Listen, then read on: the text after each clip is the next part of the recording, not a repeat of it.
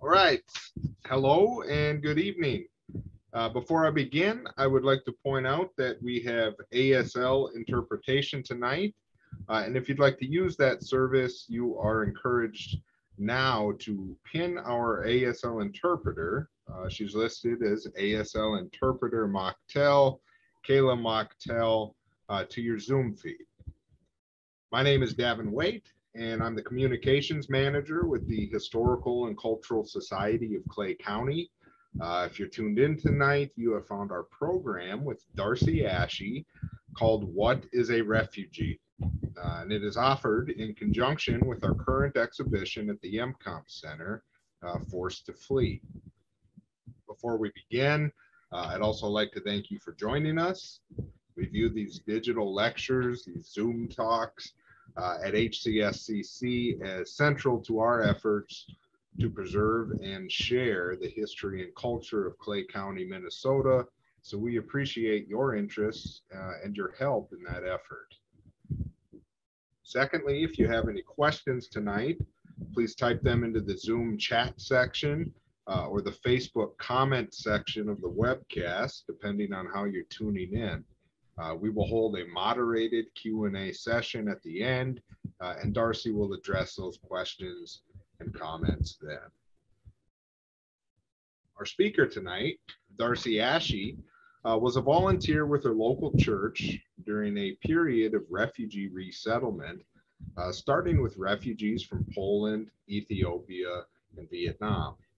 She continued volunteering with other churches to promote refugee sponsorships. She then joined Lutheran Social Services in 1994 and worked there for 20 years in community development before serving as the refugee coordinator for the state of North Dakota.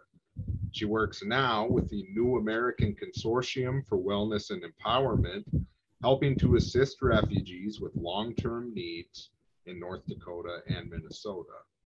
Tonight, she will explore how refugees have fit into our communities, especially right here in the Red River Valley, and how we might work to build even stronger communities with our refugee neighbors. So with that, Darci, the microphone is yours. Thank you, Davin, and thank you for everyone joining us here tonight. I would like to just kind of start out what brings me here as your speaker tonight. I was invited to be interviewed for the Forced to Flee exhibit, the quilt exhibit that's currently on display at the MCOM Center. And this was by Prairie Public Television. And so my interview time was 9:30 in the morning. So I drove into Fargo and went to the MCOMs, and they were setting up and getting ready for me. And the setup took like an hour after I had arrived. And so I was given time to check out the exhibit. And I went around it the first time and had my initial reaction. And then I still had more time. So I went around it again and I read all the placards and the stories about the artists and you know what their quilt was portraying. And I started to get a little uncomfortable actually about kind of what I was going to be interviewed about, but I stuck to my interview. And this presentation has been scheduled for a really long time. Who are refugees? What is a refugee? I've worked with the MCOMs for years with the Pangea project, and I thought this is an opportunity as I was reflecting back on the quilt exhibit and my life as a resettlement coordinator to really share with you some of my my thoughts, my changing thoughts. And so I'm going to start out by playing a video that you can all find it on YouTube. We use it a lot when we're talking about who are refugees and why are they fleeing.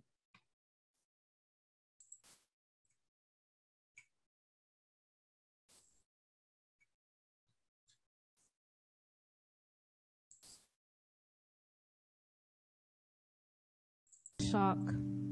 You only run home.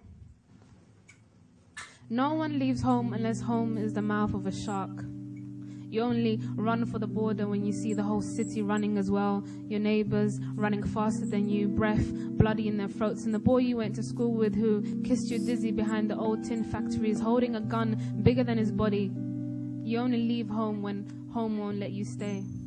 No one leaves home unless home chases you, fire under feet, hot blood in your belly. And even then, you carry the anthem under your breath, only tearing up your passport in airport toilets, sobbing as each mouthful of paper made it clear that you would not be going back. You have to understand, no one would put their children in a boat unless the sea is safer than the land. No one burns their palms under trains, beneath carriages. No one spends days and nights in the gallbladder of a truck feeding on newspaper unless the miles traveled means something more than journey. No one crawls under fences, wants to be beaten, wants to be pitied. No one chooses refugee camps or strip searches where your body is left aching, or prison because prison is safer than a city of fire, and one prison guard in the night is safer than 14 men who look like your father. No one could take it, could stomach it. No one's skin would be tough enough. The go home blacks, refugees, dirty immigrants, asylum seekers, sucking our country dry, niggers with their hands out. They smell strange, savage, messed up their own country, and now they want to mess up ours. How do the words, the dirty looks, roll off your back? And maybe it's because the blow is softer than a limb torn off, or the words are more tender than 14 men between your legs, or the insults are easier to swallow than rubble, than bone, than your child's body in pieces. I want to go home. But home is the mouth of a shark. Home is the barrel of a gun. And no one would leave home unless home chased you to the shore, unless home told you to quicken your legs.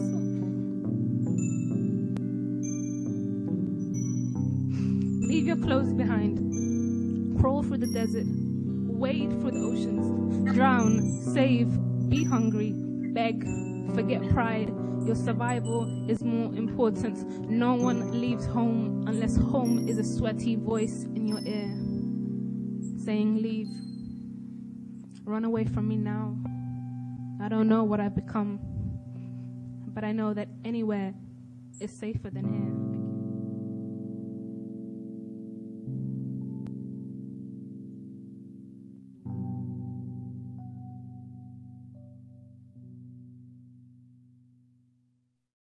Home is an 8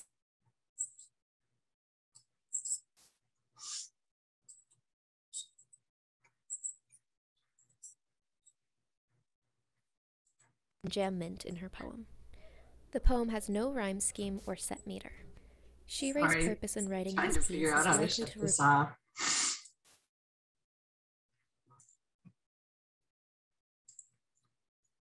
Sorry, I get a little emotional when I see that, even for the 1000th time. So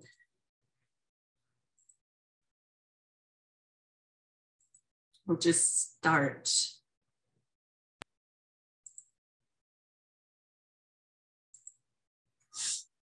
What is a refugee forced to flee?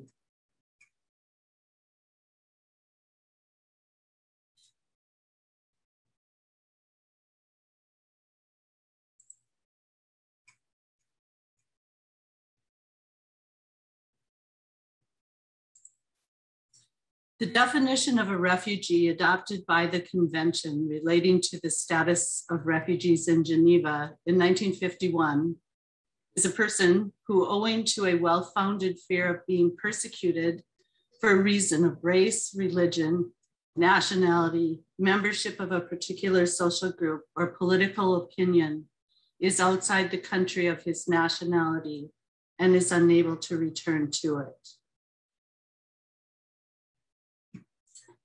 There are currently estimated 85 million displaced people in the world today. In the 2021 fiscal year, our arrivals of refugees to the United States are lowest in history, less than 15,000.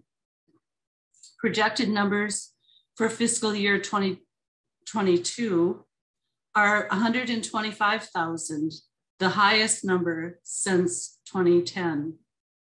North Dakota received approximately 30 refugee individuals in fiscal year 2021. Minnesota received 268 refugees in fiscal year 21.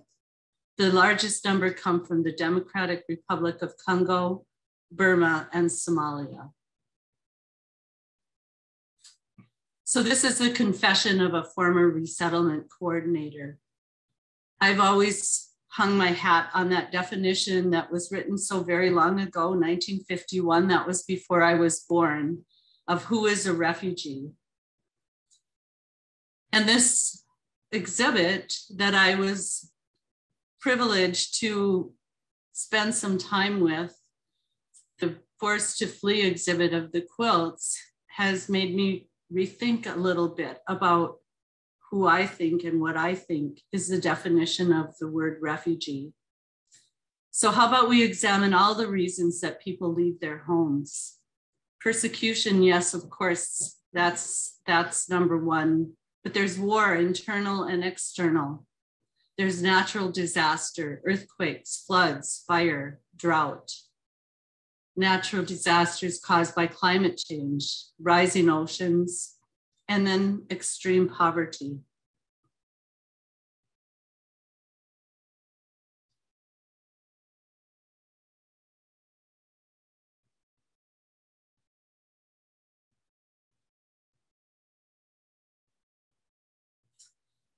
People that suffer persecution and are needing asylum should be given protection by whichever country they are in, irrespective of race, religion, ethnicity, or place or country of origin. A Pukul nation is one where people are afraid that there isn't enough for me and you, so I'm getting mine because who cares about you? A great nation is filled with people who know that there is enough for people who are generous and courageous and hopeful. A compassionate nation is filled with people and policies which are patient, kind, loving, joyful, peaceful, faithful, and gentle. This is a ship full of refugees fleeing Northern Africa across the Mediterranean, headed towards Greece and Italy. Many of those boats never make it, and many of those that are seeking escape are lost at sea. Nelson Mandela said that the power of imagination created the illusion that my vision went much farther than the naked eye could actually see. Looking back at 2020, what our eyes actually saw was a world where the sheer number of displaced people fleeing violence, poverty, and oppression overwhelmed our capacity to comprehend the misery of so many. In the face of so much despair, countries around the world were shutting their doors to those seeking sanctuary in a global movement of xenophobia that saw the stranger as a threat.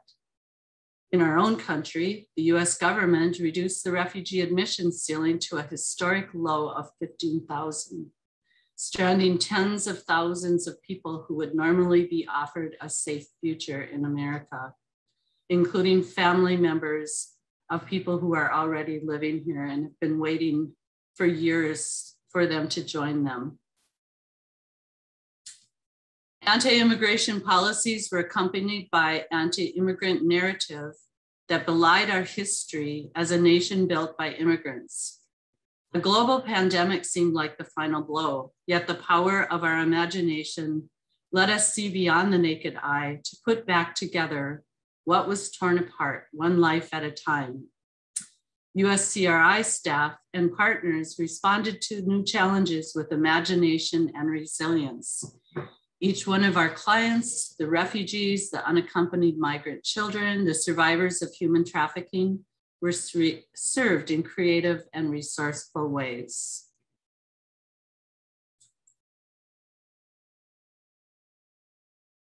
I didn't want to do that.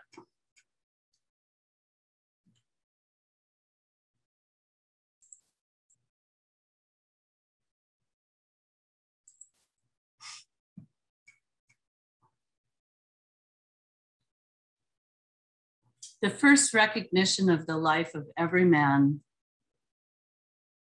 is sacred as the first and only basis of all ethics. War is so unjust and ugly that all who wage it must try to stifle the voice of conscience within themselves.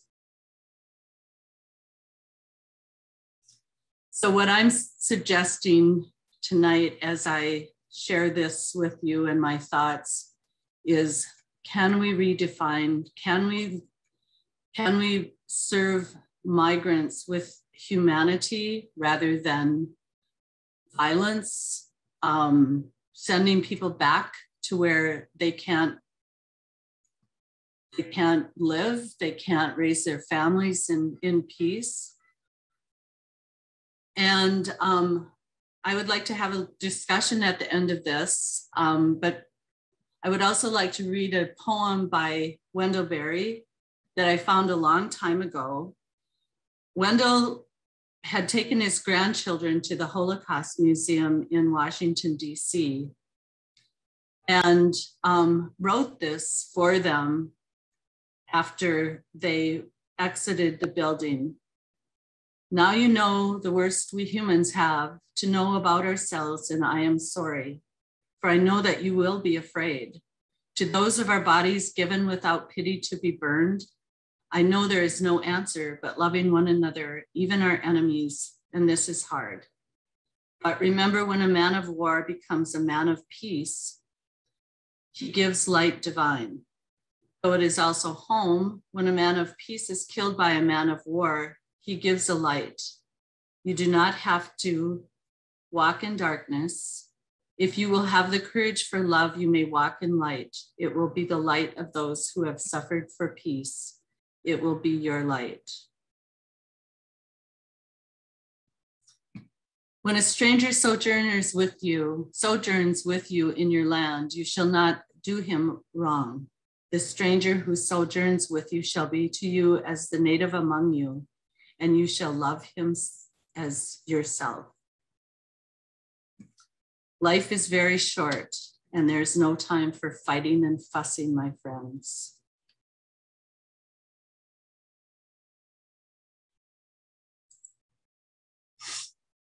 So I am suggesting that we look at ways that we can respond to migrants of all types, not just those that fit the legal definition of a refugee, as I presented earlier, but how can we support and welcome and provide a sense of belonging to those who will be joining us in our community. For example, Lutheran Immigration and Refugee Services in Fargo will be receiving approximately 50 Afghan refugees in fiscal year 2022. And we reach out to that organization and ask how we can help, what they need. They are no longer affiliated with Lutheran Social Services because of the loss of that organization. And so they're seeking new ground, doing this as a sub-office of a national organization. And so I'm sure that they would be very responsive to a call for volunteers or for material goods or for financial donations for people. Also, I would suggest supporting the local groups who are working with refugees, both locally and internationally. Those who have formed by ethnic groups that have been resettled into our communities, the Somalis, the Iraqis, the Congolese, the Bhutanese, they all have organizations that provide transportation, help fill out forms, make appointments, explain the crazy systems that they're going to be currently living under, and reaching out to them and supporting them in any way, volunteering with them, helping people learn English.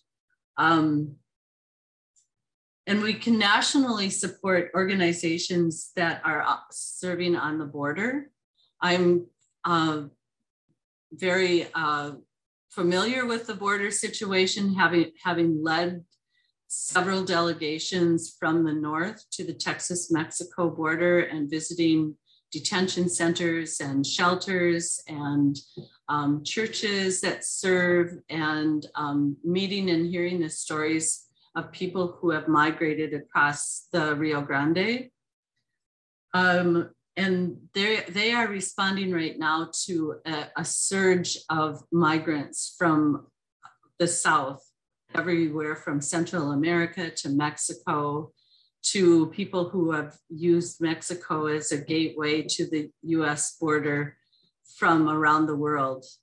I actually was stopped at the border once because my friend jokingly said that I was Norwegian, and the Border Patrol demanded that I prove that I actually was a US citizen. Fortunately, I had my documents with me, but yes, even people from Europe use the southern border to cross to get into the United States. UNHCR USA is located on the East Coast, and you can check them out on the internet, on the web, and find ways that you can support them. They're also asking for support.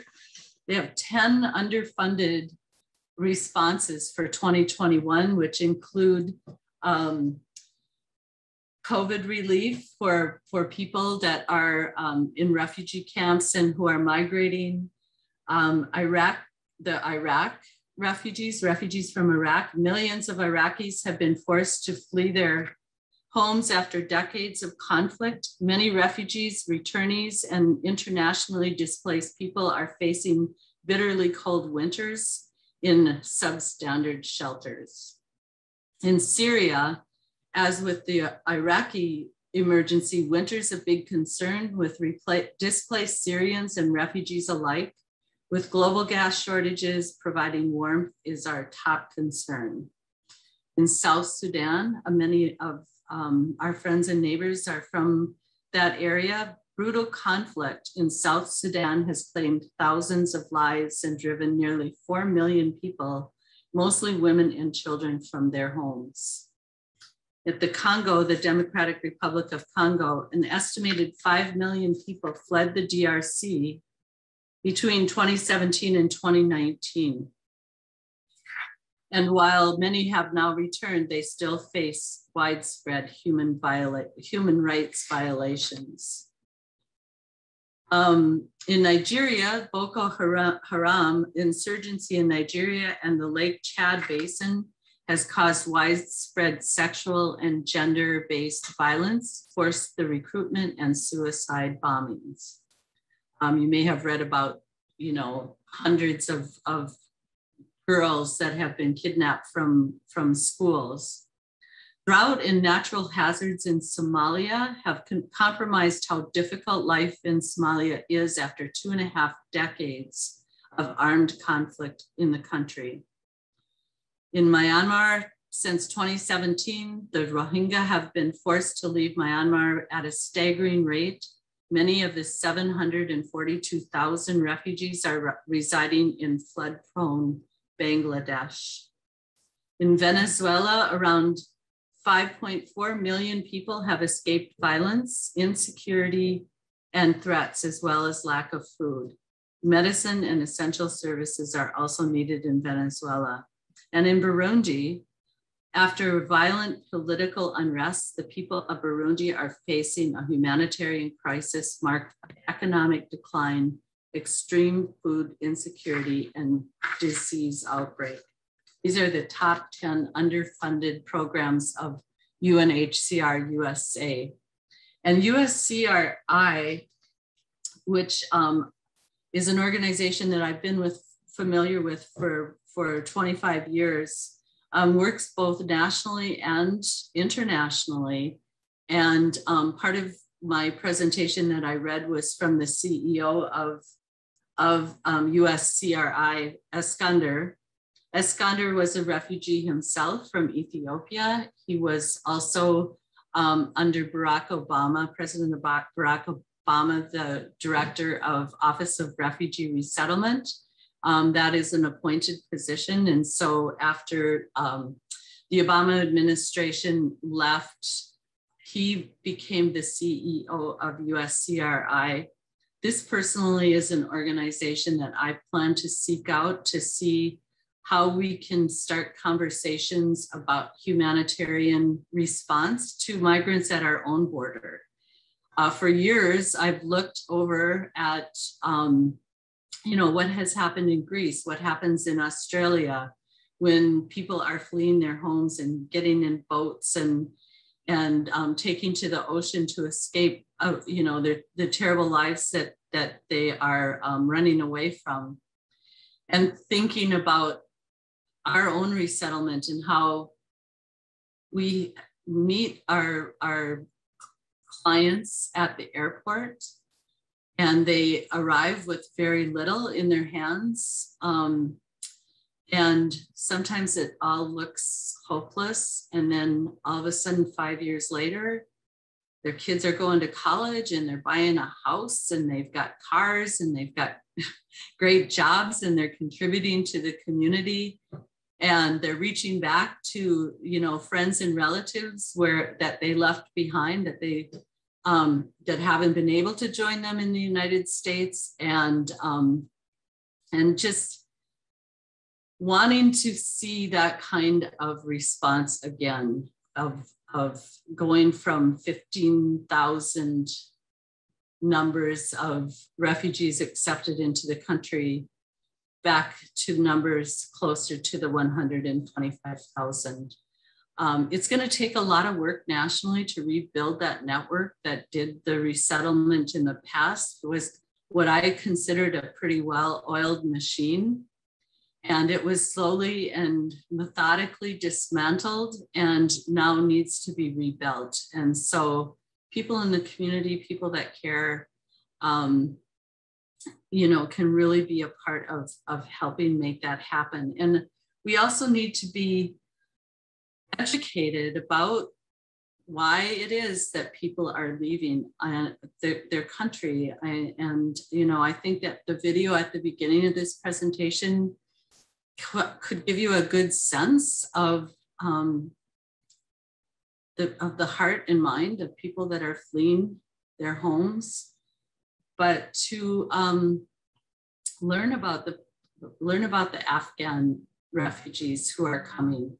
Who are they? Why are they coming here? Why are they coming to North Dakota or Minnesota? And then I would challenge you to think differently. And I say that as a recovering resettlement coordinator who's been bound by a 1951 definition of the word refugee. And I want to be thinking about that in a much broader sense so that we can help put those systems in place so that we can provide a humanitarian response to it. It doesn't necessarily mean opening our borders wide to people, but not having them living under bridges and not having water or food or blankets or any hope after their journey, and how can we make that who we are instead of who we look like we've become. So Davin, I will take questions at this time.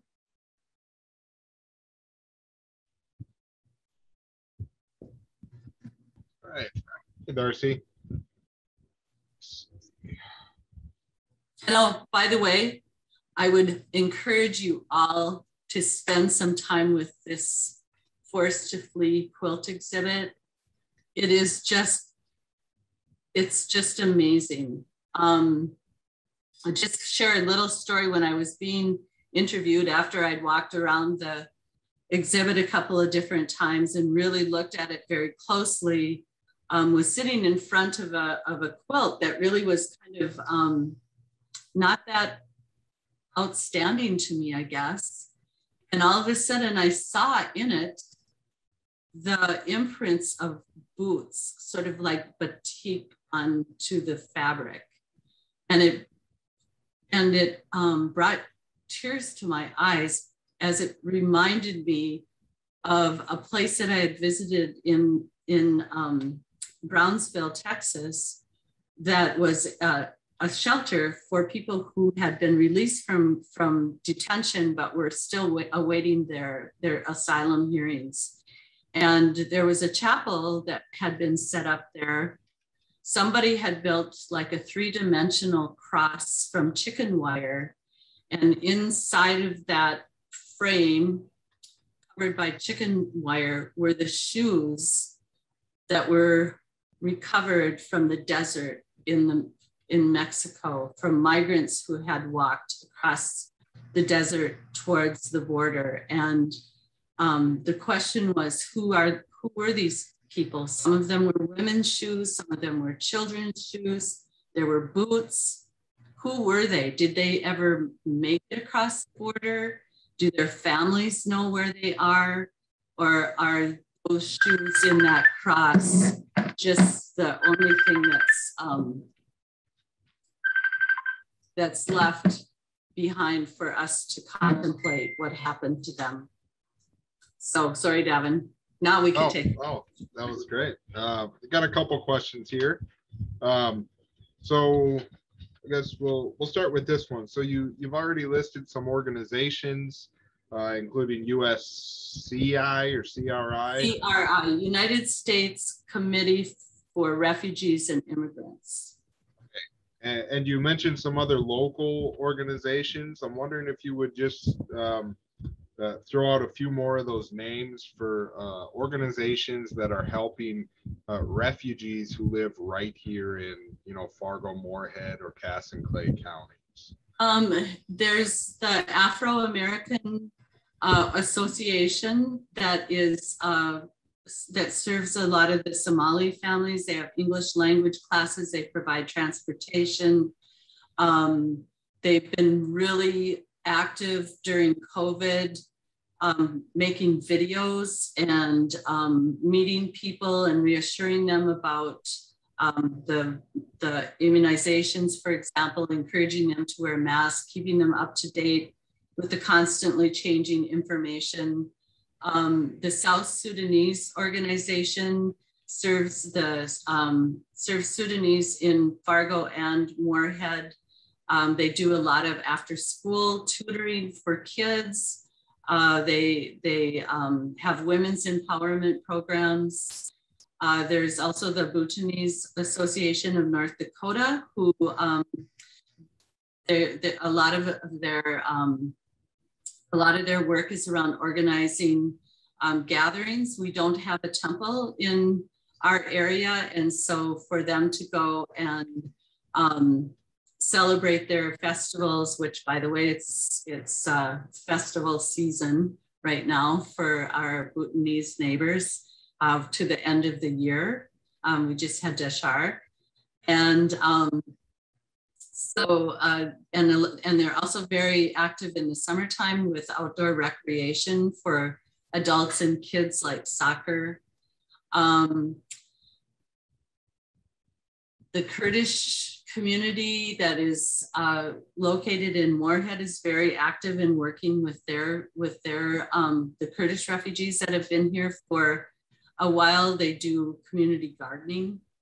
And also always we have a little bit of English language learning in there.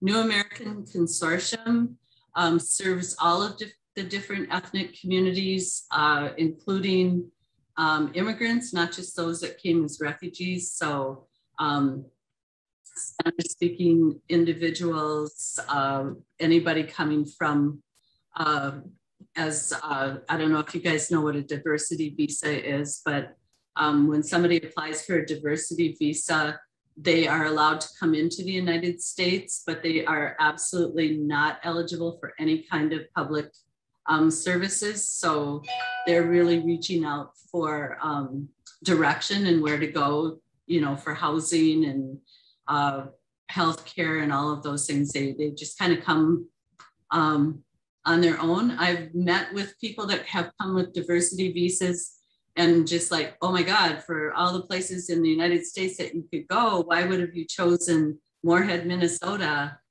And the answer is always, I did my research. And there's low crime and there's lots of job opportunities and education is outstanding. And that's why my family came here. So serving diversity visa holders is pretty fun.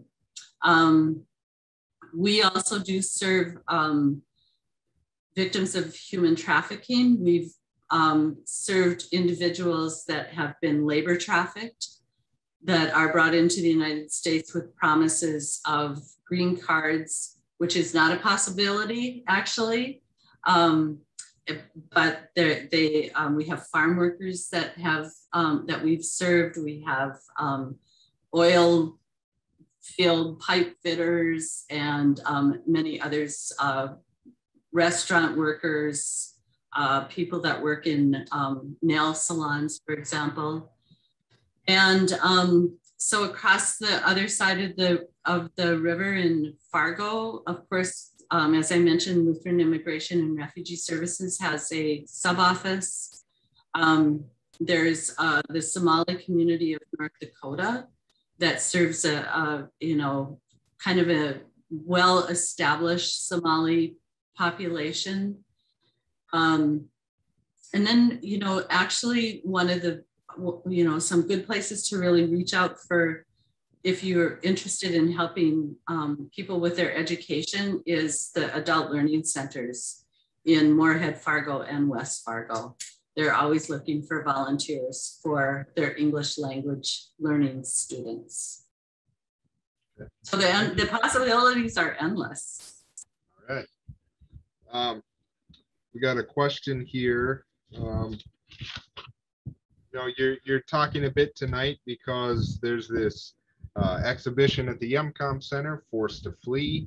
And, you started your presentation with a poem from, was it Warsan Shire? Was that right? Yeah, Shiri. Warsan Shiri. Mm-hmm. So art plays a big role in, personalizing and humanizing these stories that are often just, I think we can agree, presented sort of fearfully in news reports. Have you found, books or movies that help, that do the refugee experience justice, that might offer a bit more nuance than we'll see in 30-second news clips? Yes. A few of my favorites, boy, I wish I would have known this was good. I have a terrible time remembering movie names, sorry. Of course, Sometime in April is a terrifying story of what happened in Rwanda. It tells a much more graphic story than Hotel Rwanda. Really from the perspective of the people that lived and died through it. There's a lot of books.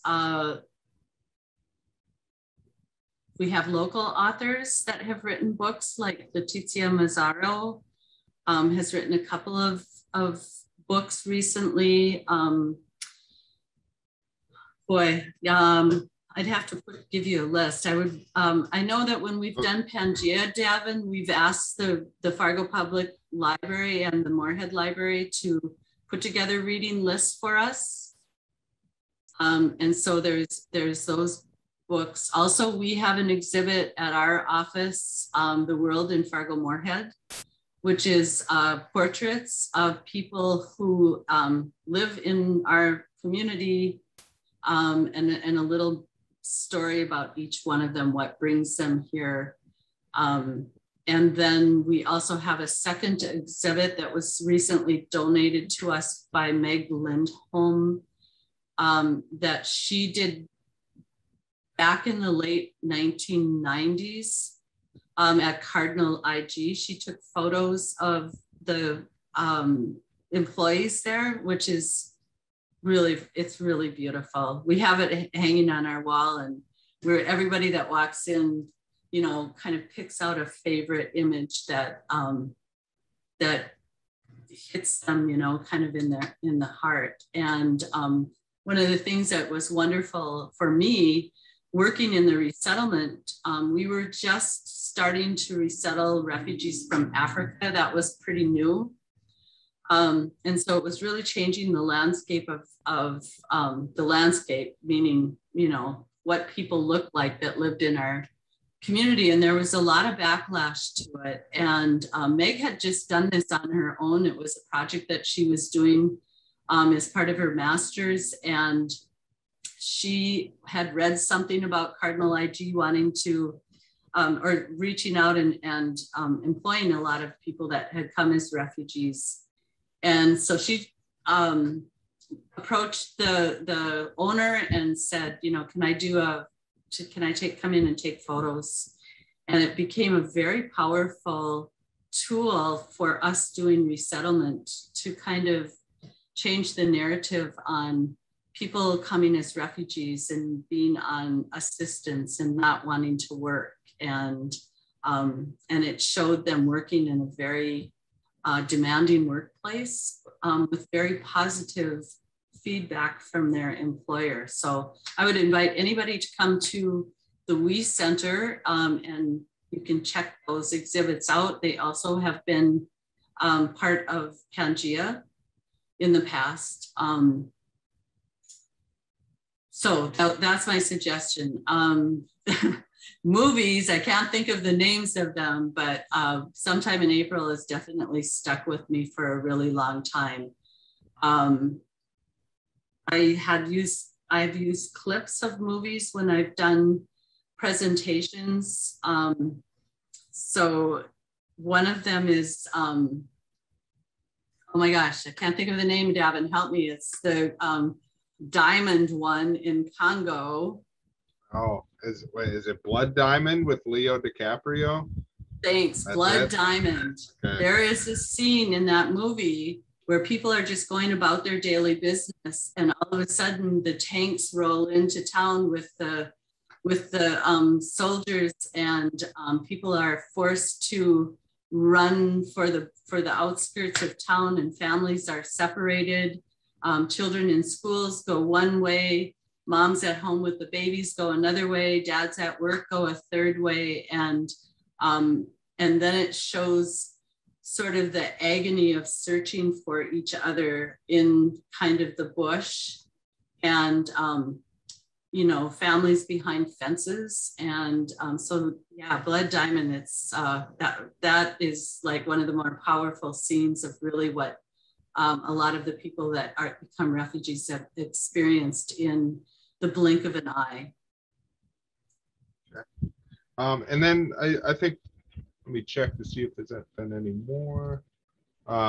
Finally, I'll combine this one. We got questions about how long refugees have been resettled in Fargo-Moorhead. And I think you touched on that briefly at the beginning, but I'm wondering if you could add a little more to that. Oh, sorry. Second part, go for it. Sure. And then secondly, whether or not, you know, more refugees are resettled in the Midwest than other areas of the U.S. Now, do we have data on that? There's data. There's data all over the place. Okay, so the first refugee came to North Dakota in 1946, and refugees, you know, we're being resettled, especially through the Lutheran Church. So if you there's another movie, Clint Eastwood. I remember the actor. And the name of the movie is A Type of Car. This is a trivia. This is help me pick the names of these movies out of my brain. I think you might be talking about Gran Torino. You are so correct. Yay. All right. Okay. he has a couple of young people in his pickup, and he goes like, "How did you people get here anyway?"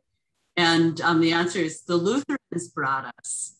And believe me, the Lutherans thought that was, you know, very funny, because the Lutherans kind of were the ones that kind of got this whole resettlement going after World War II. So our first refugees in North Dakota were 1946. Most of them were coming out of former Soviet Union, Poland, as I mentioned earlier. The numbers are designated by the president every year in October, and they break the numbers out into different regions with a sort of unallocated number. I think the unallocated number for 2022 is 10,000. So that's so that we can respond to any sort of new thing that's happening in the world that, you know, happens within that 12-month period of time. When I first started resettling refugees, the entire continent of Africa was given probably about 1,500 individual slots each year, which was ridiculous in my mind, because they were the largest refugee producing area in the world. And that all changed during the George Bush Jr., George, whatever, era. He increased that number to about 8,000, which put it, you know, on par where it really should have been. And the numbers have, at the highest were probably during the Bill Clinton administration. And, you know, so we were at like maybe 150 to 175,000 per year. And then, and that was a goal. So the goal was 175 to 180,000 refugees that would be resettled into the United States in a fiscal year. And then the definition changed to a ceiling. So it was no longer a goal, but it was a ceiling. And so what that meant is if we allocated 100,000 slots, but we only resettled 35,000, it was okay. We hadn't, you know, gone above the ceiling.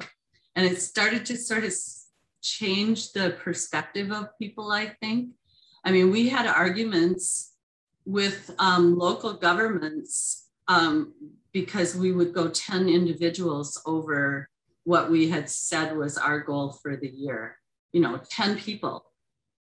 And all of a sudden, you know, it was on the news and we had gone over our numbers, and so the language started to sort of deteriorate the goodwill, I think, of a lot of people. Yeah, Minnesota is actually one of the top resettlement states in the United States. The question about the Midwest versus other parts of the country, we don't even compare. We're not even close to Texas and Florida and the East Coast and California. They resettle refugees in the thousands, or have in the past, every year. And like I said, Minnesota is up there in the top 10, but it doesn't, and it's in a sense, it's kind of a negative for us because we're not competitive with like federal grants and so forth. They don't even consider North Dakota because our numbers are so low. And we've been fighting that for a long time. It's like, you know, can you have like a less than, you know, 2,000 and a greater than 2,000 category, so it doesn't always go to the same cities and to the same states. Okay, got a lot of comments here thanking you for your talk, telling you good job, so I'll pass those on as well. And with that, we're going to end tonight's talk. As Darci mentioned earlier, we do have an exhibition at the MComp Center, HCSCC does, called Forced to Flee. It captures refugee experiences through the medium of art quilts. It's very interesting, and as Darci's mentioned, it's powerful. To check that out, to learn how you can check it out, or to learn more about HCSCC, also please visit us online at www.hcscconline.org. Have a good night, and thank you, Darci. Thank you guys for your attention. Thanks, Davin. Thanks, Michelle. Thanks.